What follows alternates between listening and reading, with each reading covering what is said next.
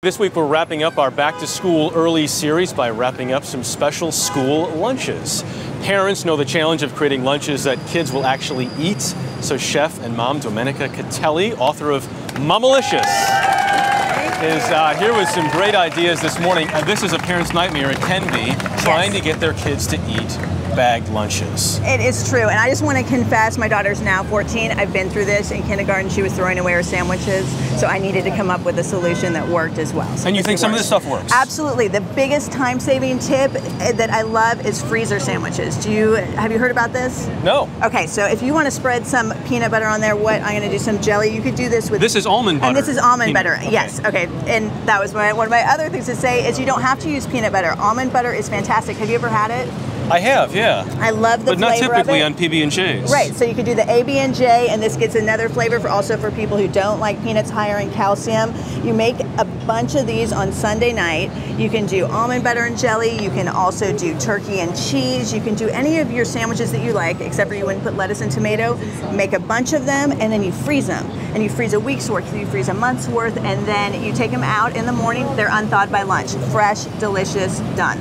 But the kid's not eating the same thing every single day, so we've got some more suggestions here. Exactly. So here we have it's a little bit of a twist on the turkey and cheese. So we have turkey and cheese, and then we're doing sun-dried tomato with it. Oh, very nice. So a little paste. A little sun-dried tomato paste. And here is, you can buy this already made. You can also make it really simply. You can mix a little bit of mayonnaise with it. It tastes delicious. And a lot of kids don't like tomatoes on their sandwiches because they do get soggy, the tomato can. And this is a great solution. A lot of flavor. They still get health benefits from the tomato. And it's simple and delicious. So you can make it like this and maybe add the paste in the morning if you wanted to. No, this would be another one of your freezer sandwiches. It won't be soggy. That's the great thing about it. You would put it on your sandwich and you would have these in the freezer all cut up. And so the good thing is also if you have multiple kids and you have kids who want different flavors, you don't have to go through being a short order cook in the morning, which none of us want to do. They get a little bit of variety. I know that you're big on making home sodas. Yes. Absolutely. Which doesn't have the same amount of sugar, right, as the stuff you buy? No, a lot of the ones that you buy can have up to 10 teaspoons, almost a quarter cup of sugar. So it's amazing the amount of sugar they put in those. It is, and then they're bouncing off the walls, and we're wondering why. But here, all we're doing is taking a great organic juice and some sparkling water. This is apricot peach juice. Yes, and use whatever flavors that your kids like, and then you add the sparkling water. You pour it into their to-go reusable container. Goes into the lunch box. It's fantastic. A little mint. Yes, you can do the mint in there, and this is for you if you want a little spritzer morning soda. This little energy boost. So mom and dad can have some too. Yes, and that can turn into an evening drink as well. Okay. So, up next we have some soups.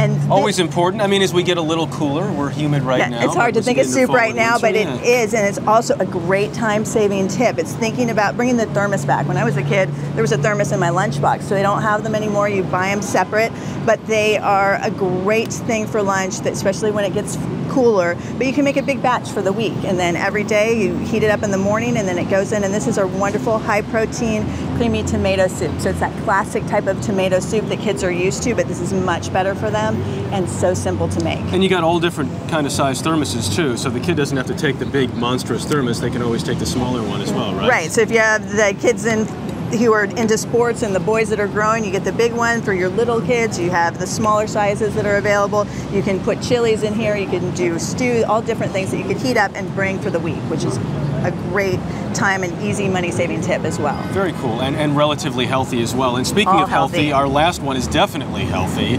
If we can get the kids to eat this, we're talking about lettuce wraps. Yes, this is a twist on doing a sandwich. Instead of bread, we're using lettuce, and I've found that kids will really actually enjoy this. First, you give them some choices, which is a big deal with kids, so they can say, what do you want in here? It's almost like their homemade Lunchable, and it's all about making sure they get crispy. Yeah, do one first. So what would you like in there? Well, everything. Why don't we do, we'll put some carrots in there. I mean, am I putting this in the middle and then just rolling it around? There's no rules in the lettuce wrap, so that's a great thing. You get to have fun with it. The kids do. You could put hummus in there, or you could do it to the side kind of like a taco, too. If you don't want to roll it, you just pick it up and you're done. That easy. Kids are happy, hopefully. Yes, and then the other thing I want to mention is getting snacks in that are healthy. So if you get a chance, get some organic snacks, put them in the lunchbox and fill it in that way. Domenica Catelli, thank you so much for being here. Thank you.